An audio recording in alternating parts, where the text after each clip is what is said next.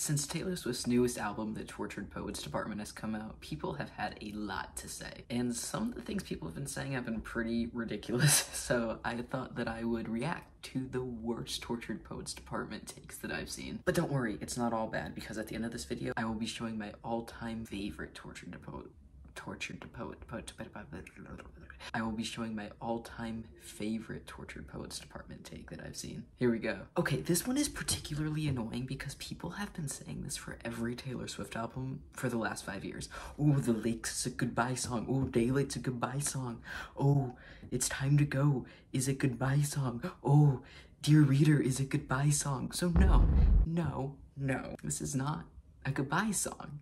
She's just talking about her feelings. The manuscript is her reviewing her past through her songs and saying that now it's ours to relate to. That is not her saying goodbye. Get a grip. She has talked about how society wants her to feel washed up as a woman in music who's in her 30s. She's not gonna say goodbye. She's gonna keep doing this as long as she can. It's like therapy for her to write songs. And if you check out my other video ranking unhinged ttpd lyrics, girl needs therapy. What? No, I mean, yes, we all went into the album expecting to hate Joe, but no, we did not all come out of this liking Maddie. Yes, I love the person that Taylor describes as the smallest man who ever lived, who was sent here by someone who wanted her dead. What? I think this one was written by a 12-year-old because this would never ever happen, nor do I want it to. No, Taylor, not everything Taylor Swift writes has to be about a man. Yes, some things in the album are a metaphor for men and vice versa. Men is a metaphor for her feelings. However, Taylor Swift writing about her struggles with alcoholism and drinking for the past 5 years is not a metaphor for Maddie Healy. So, I'm not sure how good this guy's reading comprehension is, but if he just looks up above the lyrics, he'll see the name of the song is So High School. A song about a relationship making you feel like you're in high school, doing teenage things you never got to experience before. That's If you're enjoying this so far, you should subscribe because I talk about Taylor Swift, and me and the person I share this channel with, their name is Soul. We post a podcast every week talking about movies and some other things. We also play games together. Here's a funny clip. Alright, we got a word here. Pussy. No, get off of my controls. I saw a lot of posts like these, and they kind of drove me crazy because reading comprehension is dead, I guess. But I feel like it's pretty obvious that this line is about growing up as a child in the very toxic music industry and just public eye in general. This whole album really is about how painful it is and how much it messes you up to grow up in the music industry, especially this song. It's not literal, it's a metaphor. It's a metaphor. It's not a literal asylum where she literally grew up. It's a metaphor, and I feel like people understand when any other artist or actor or anyone talks about horrors of growing up famous.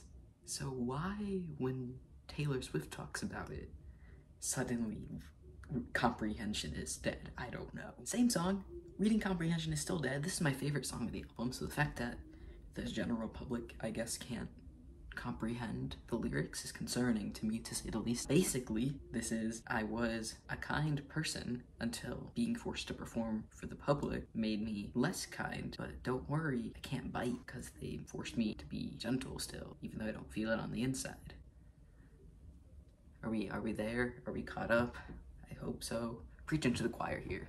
Maybe literacy is dead because the kids don't know who Aristotle is. Open the schools. This one pisses me off because Taylor Swift is not saying she's the victim, especially in this album. In this album, she's like, damn, relationship didn't work out because we went our different ways, and then I had a rebound that I was kind of crazy about, and then I got ghosted. She's not victimizing herself, and she also makes it very clear not to attack the people she writes about in the past during her re-recordings. So she's not like, fuck these people, I'm the victim.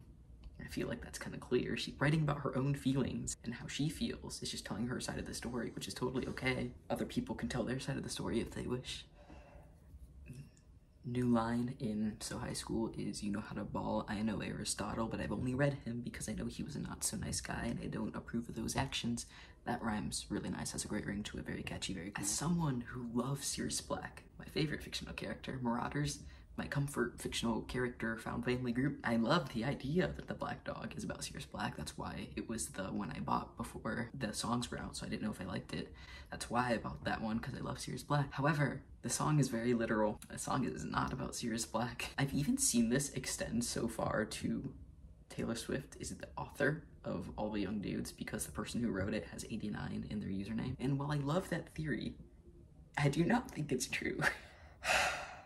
How is it out of touch if it's just about her experience performing while healing from a heartbreak? The song is supposed to have sad lyrics and happy vibes because it's supposed to make you feel how she felt, excitedly performing while feeling heartbreak on the inside. That's the point. That's the point of the song. That's the point of the song. If you don't get that, maybe you could go back to high school English class. Same song, entirely different vibe. This time, instead of not getting it because you don't like it, this time they don't get it when they do like it. No, we cannot all agree to do that. That's kind of also the point of the song. You missed the point. The point flew over everyone's heads. I think it's not a good thing that the crowd is chanting more. I also don't think it's specifically talking about the crowd during the concert. It's more like people stalking her, you know? I've just seen a lot of bad takes about the I hate it here lyric about racism, so I'm just gonna leave this here. This speaks for itself.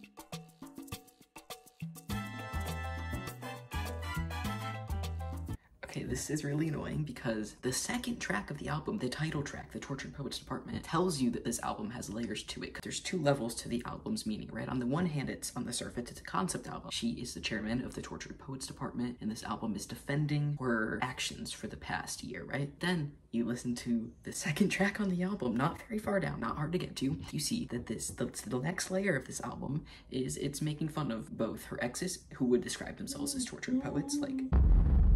My dog is whining. Say hi, Bug. Do you like Taylor Swift?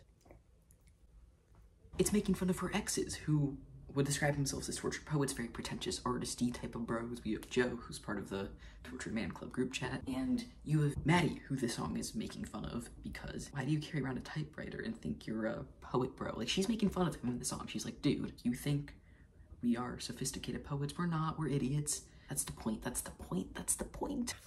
But all this is okay, because even though there are some people who don't get it, there are some people who really get it. I love this one because it's so true, and it's why I like this album so much. You would think Midnights would be the culmination of everything, being the 10th and then the Eras tour, but no, this is it. This combines all the aspects of everything she's ever done. It's beautiful, and it's why I love this album so much. I actually love this album so much because I like rock music and I like folklore, you know? This album's it combines.